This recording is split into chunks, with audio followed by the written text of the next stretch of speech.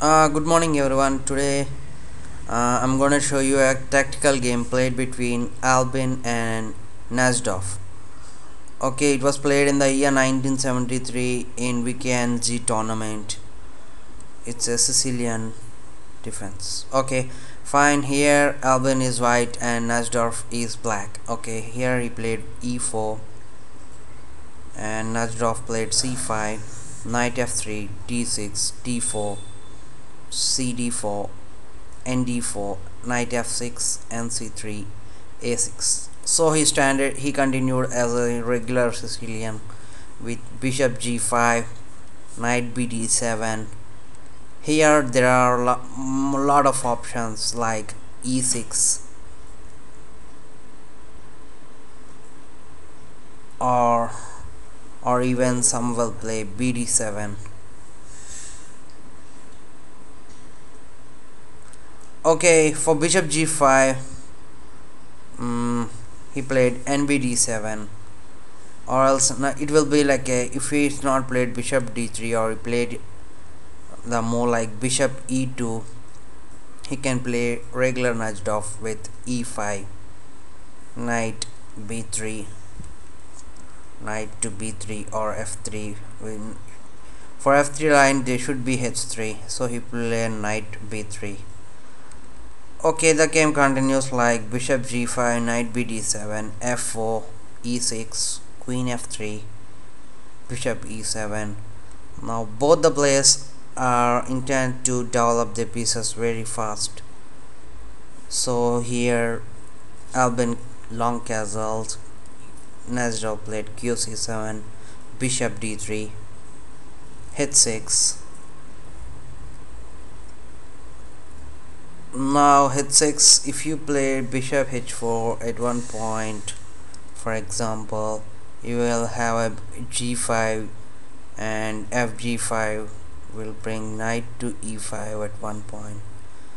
So he tried to avoid those, he played queen h3.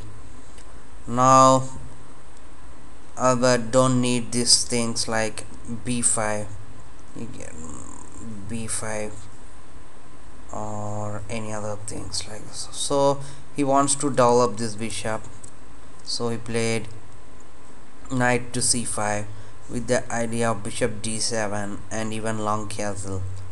Okay, here he played rook h1, rook g8. At this moment I think rook g8 it's a little interesting. Now I think here black have so many options like one is bishop d7. I think this is okay. Bishop d7, after bishop d7, e5, d5, e5, and d5, bishop e7, knight e7. This position is hardly you can equalize by playing bishop to c6 at one point and castle, or even I occupy knight to d5. This bishop has a good diagonal. Sorry, this bishop has a very good diagonal. Okay, now you can play after rook h1, you can still play e5 where knight f5. You cannot now play g6 for the spin, but he'll simply play queen h4 and gf5. After bishop f6 you get the nd5 and white is better.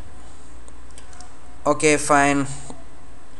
Now if bishop f5 instead of g6, bishop f5, ef5 is okay, playable for both, but white still better in this case.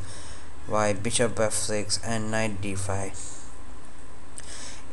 For that, if he played nbd7, after this if he played nbd7, ncd7, sorry, king b1, maybe after some moves he plays fe5, fe5, fe5, is still okay for both, but I prefer white is little better. Okay, fine. Here Najdov played rook g8, an interesting move. Where so Albin here played e5.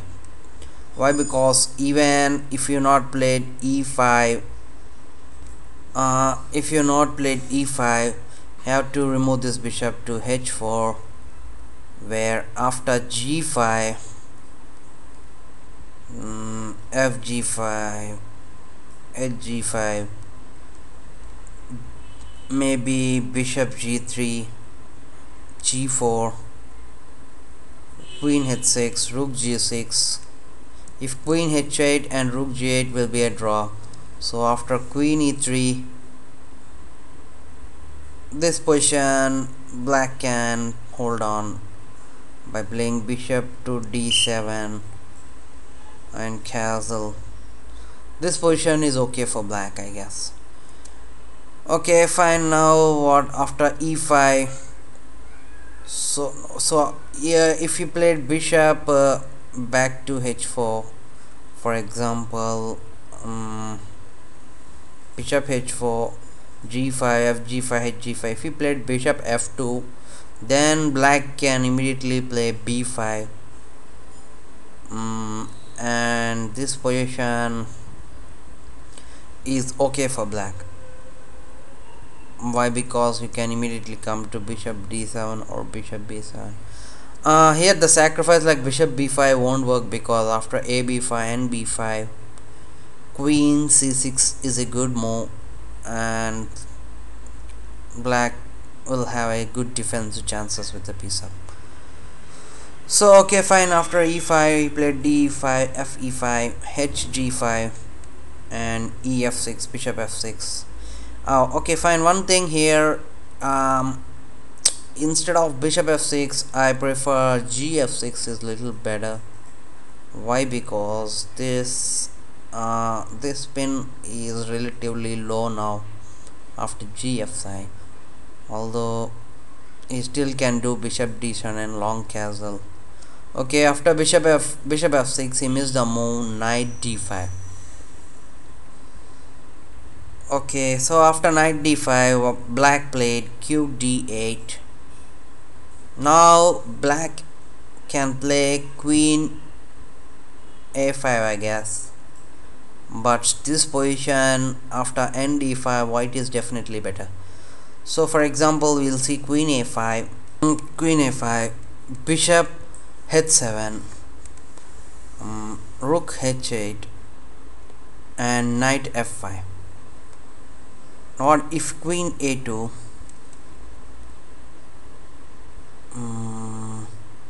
knight f6, and after gf6, knight g7 loses the heavy material, king f8 and rook d8 loses, and after king g7, rook h8, king h8, and bishop g6, followed by queen h7 and queen g6 is a checkmate.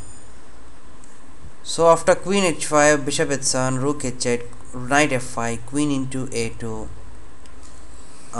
Maybe after rook h8, if we played e5, pinning the piece,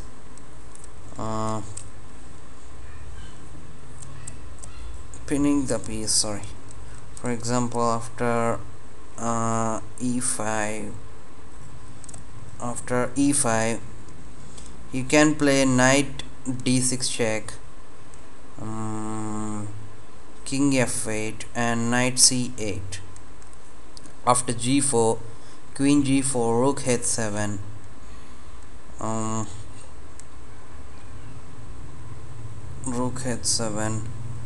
king b1, rook h4, queen f5, maybe knight e6, knight cb6, attacking the rook and gaining a tempo. After knight f6, rook d1, and gf6, knight d7. This position white is clearly better, but all these are almost like forced moves. Okay, fine. Now let's see the move what he played. mm, here he played bishop h7, rook h8, and knight f5. No, after queen a5, instead of queen a5 he played queen d8. Okay, knight d5, q d8. Now bishop h7, rook h8, knight f5, and g4. Here actually in game white played queen g3, but I think queen e3 is very good. Why? Because it's directly attacking c5, and even knight f6 like things will come. Queen g3 is equally good. For example, queen e3, bishop g5, knight c7, queen c7, knight g7 check, king f8, and queen g5. Rook into h7, rook d8 is winning. Rook d8, rook d8, king g7, and rook e5 attacking this knight, and rook is threatening to checkmate. Okay, fine. Okay, queen g3 and king f8. King f8, he played a mistake. Instead of king f8 he tried bishop d7, which is still losing. After knight c7 check, king f8, q d6 check, bishop e7, knight e7, queen e7, and knight into 8 is losing. So after seeing this he played queen f6, simply blundered the game. After queen d6 check, king e8, knight g7 check, he will get soon mated. So in this position, after knight f6, Nazarov saw all the variations and he resigned. This is actually a very good game between Albin and Nazarov. Hope you enjoyed the game. See you in the next class. Goodbye.